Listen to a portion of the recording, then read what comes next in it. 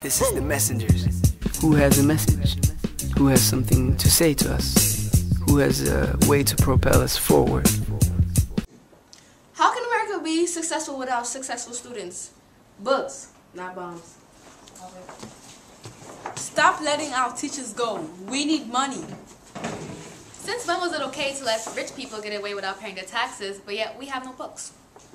If us students don't have the stuff we need, kids won't take school serious and end up dropping out. If you could fund the war, you could fund the school. We are the future.